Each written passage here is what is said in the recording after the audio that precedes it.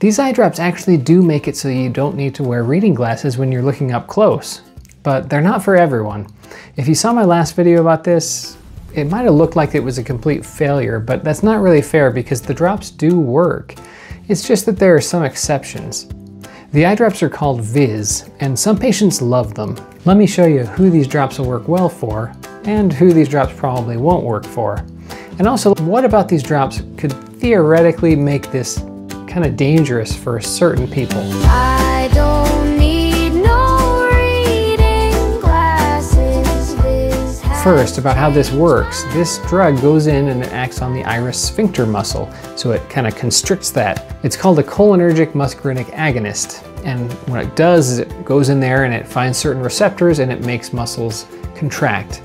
Now, it's supposed to be selective for that iris sphincter, but I found that it kind of acts on more than just that. More on that later. It changes that pupil size and makes it smaller, and it improves that depth of focus. It creates a little bit of a pinhole effect, and that's really powerful. I don't know if you've ever done that where you don't have glasses and you just make a small hole with your fingers and you look at something so you can read it.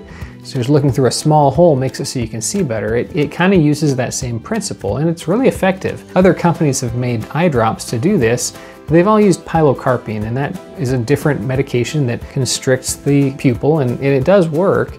The problem I've run into with pilocarpine drops is that generally it just didn't last long enough for patients to be satisfied to make it worth their while, and a little bit more issues with headaches. VIZZ lasts up to 10 hours, and the headache issues were much milder, though I do get some complaints of a little bit of headaches with patients. I had a little bit of one. Usually it's not too much, and it's within that first hour, and the more you use it, the less you get that side effect. There are other side effects. That redness was pretty bad, huh? But that was the first time. Every time you use it, that redness becomes less and less. Within a week or two, the redness is maybe gone within 20 minutes and it's much milder.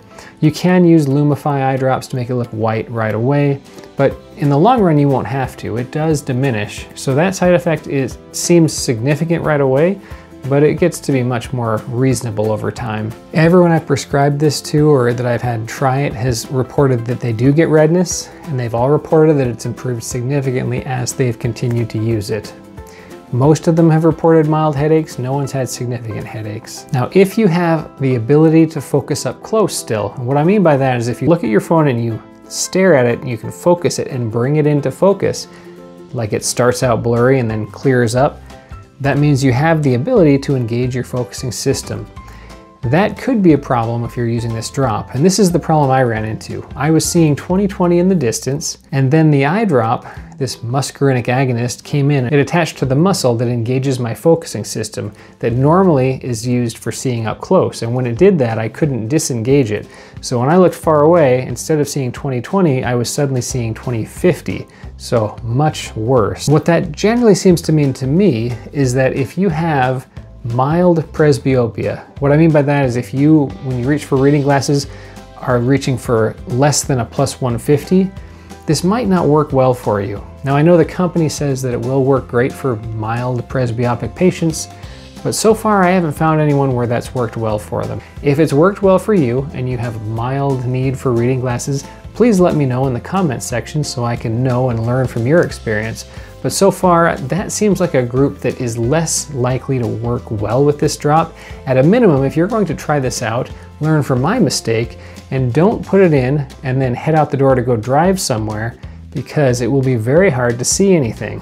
Now, if you have trouble reading up close and you're reaching for +1.5 or more, higher numbers, in that case, you might be a great candidate for this eye drop. Your focusing system isn't going to be engaging and causing problems for you far away, so it will make it so you can see up close because the pupils will constrict and it will just kind of work how it's supposed to. That is, as long as you're okay with the vision being a little bit more dim. That's something that I have heard from everyone so far. The vision is dimmer, and I noticed that as well. Your pupils are just smaller, they're letting less light in. If you work in an area that's just dim, or if you are going to be more bothered by that, then you probably won't like the drops very much. Most people are fine with it. If you like the clarity of it, but you feel like it is too dim, I do have 2 tricks that you can try. The first one, you can just try putting the drop in your non-dominant eye only. So you're gonna have one eye a little bit different pupil size, It might look a little funny depending on how light colored your eyes are, but it's definitely worth a try because that has worked well for some people. You'll have a dim eye and a brighter eye, but usually our dominant eye is a little brighter anyway, so that might work out just fine for you. It's not too hard to get used to that. The other thing you could try to do is just put in 1 drop in each eye, because it's generally dosed, put a drop in each eye, wait for 2 to 4 minutes, and then put another drop in each eye, and then you're done for the day. So you could just put in 1 drop and you'd get a little bit less of an effect, and that could still give you that clarity, but not quite as much dimming. And then the last thing you could try is to do that in just 1 eye. So you do 1 drop in just your non-dominant eye. And if that doesn't work, what you could try is to get these things called reading glasses, and you put those on when you read, and when you're not reading, you take off your reading glasses. It's good to have the right expectations for this drop. It works by clarifying the vision, improving the depth of focus, not by magnifying it. So this won't make it look like you have reading glasses on. If you look at something and it's small, it will still be small. It will just be clearer. There is one theoretical risk I think is worth going over and at least being aware of. Because it acts on the focusing system, it has to just inherently include the risks of doing that. So pilocarpine, which has been around for a long time, it does that same thing. It constricts the pupil and it engages the focusing system. It has this potential increased risk of retinal detachments. The reason for that is because it can cause this traction on the retina. Now the risk is super low and kind of arguable, but it does exist and it's something to be aware of.